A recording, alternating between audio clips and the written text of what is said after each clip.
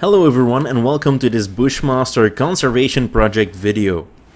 The coronacrisis has us locked up far away from the natural beauties of the world, and like many other scientists, we're unable to travel and venture out into the wild to do fieldwork during this time. Luckily, our colleagues down in Costa Rica are doing a splendid job with the Bushmasters. Earlier this week, they successfully implanted Itsok, our first male Bushmaster, with a radio transmitter. Very exciting news to say the least. To top it off, they surprised us with a cool video of them going out to the field tracking Eva, a large female that we've been tracking from the very beginning. With this video, our local Costa Rican herpetologists Graven Corrales, Sebastian Hernandez, Randall Arguedas and Aaron Gomez would like to give you all a glimpse of what it's like tracking these amazing animals in the field. We invite you all to sit back, relax and enjoy. I'm here with Randall Arguedas. He is our veterinarian. So I just want to give you some updated news today. We already worked with our second specimen of Lachesis stenobis. Randall did a successful surgery implanting the radio transmitter, so maybe you can tell us something about it. Yes, we did. We put the radio transmitter on the specimen. He's a male. He's a very large individual. He's about 2 meters long and 4.5 kilos, a little bit more. So right now we're going to look for the Eva, the first one, and we're so happy with that tonight. So we're looking forward to find some night activity about Eva. About Itsok, that is our second specimen, he's gonna rest tonight. Tomorrow we will apply some antibiotics. Looking forward to release it back to nature so we can keep tracking it every second day probably, so we will find some good information about him. We now have 1 female and 1 male, which is great. Tonight we are looking forward for Eva, and we found her during the day. About Sebas and his daughter, they are doing the tracking every second day, and they are finding very good information about the mammal virus they are using to hide. But let's see what we can find tonight.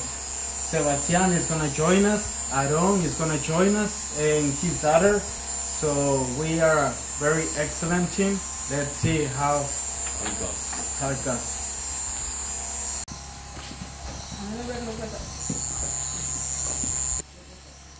Tracking snakes like these in dense tropical rainforests is no easy feat.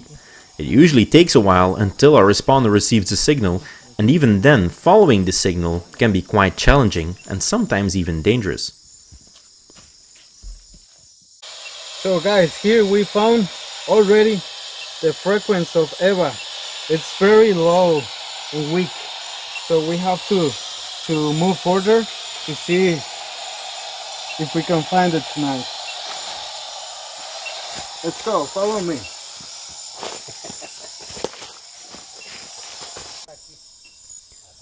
Tracking the Bushmasters involves crossing streams, crawling through dense vegetation and scaling steep slopes.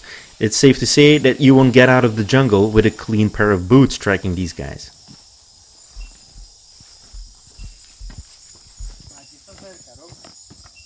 It's very close.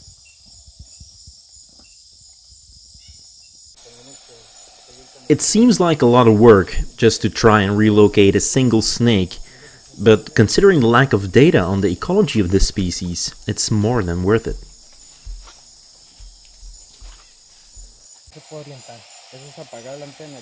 No, es cerrarlo. Ahorita está abierto, y cuando usted lo cierra es cuando ya tiene una cobertura más cerca. So guys, I want to introduce you in the video, Sebas. This is Sebastian and his daughter right here. They are performing the radio tracking. So those are the heroes of the project. So you can film her face. She will be famous. Look at her. Yeah. Confirmo. Tracking these enigmatic snakes is a thrilling experience, each and every single time. even for our well-seasoned tracking teams. It's hard to explain the feeling you get when you get closer and closer to finding it. Está por aquí. No.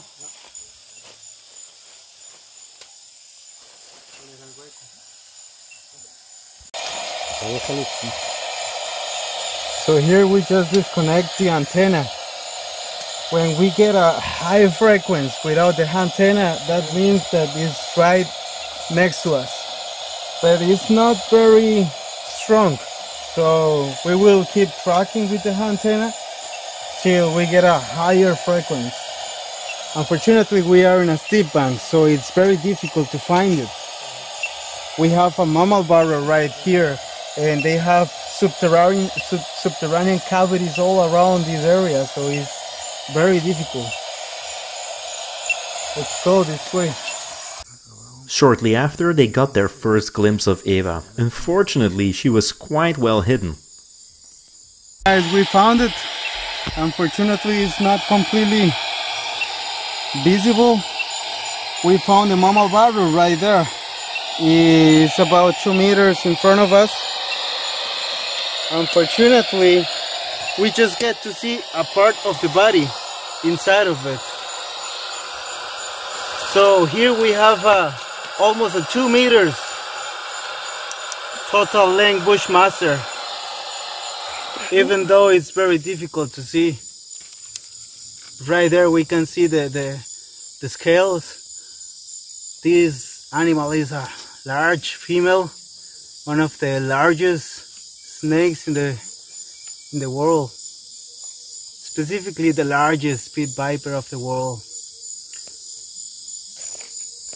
So with this project we want to believe and prove that these animals are not very rare but elusive, with very specialistic behaviors. Ahí la vemos. Ahí. Bueno, desde ayer que la encontramos acá, es el primer registro de este punto, porque el lunes no pudimos llegar a monitorearlo, entonces llegamos, y entonces ayer ya estaba aquí. No sabemos si desde el domingo y lunes probablemente que se movió, porque hasta ayer lo encontramos acá. So that's very interesting. 4 days ago they found it in a different hole, mammal burrow, but yesterday during the day they found it right there in this mammal burrow. So it looks like an armadillo burrow, but it's hard to tell. Which is interesting is that it's still in the hole and it's not active during the night. So that's why we have to keep doing it, you know, to find different results during the day and during the night to see what is the activity looking like. After collecting some data on the microhabitat, the behavior of the animal and its surroundings, it's time for our team to head back to the station. And that rounds it up for this video, guys. We at the Bushmaster Conservation Project hope you enjoyed this small glimpse behind the scenes of our work in southern Costa Rica, and we hope to receive you all soon to experience a data collection day for yourselves down at the project. If you wish to support our project in these difficult times, please send us an email at info@bushmasterproject.com. For now, we hope you all stay safe, and we thank you for watching.